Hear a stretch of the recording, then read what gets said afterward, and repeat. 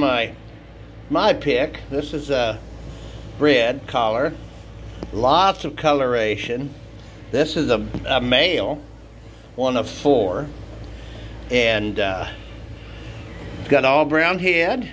Doesn't have slash on it like a lot of them, the females do. And he got that little bit of white above his nose, and he's going to have a brown tail. And he's very active. He gets around, he crawls on top of them, he'll push them out of the way. He's a hoss. I'd like to keep this one. He's still available, but I may keep him. He's a perfect example of a cute male, big male German Shorthair.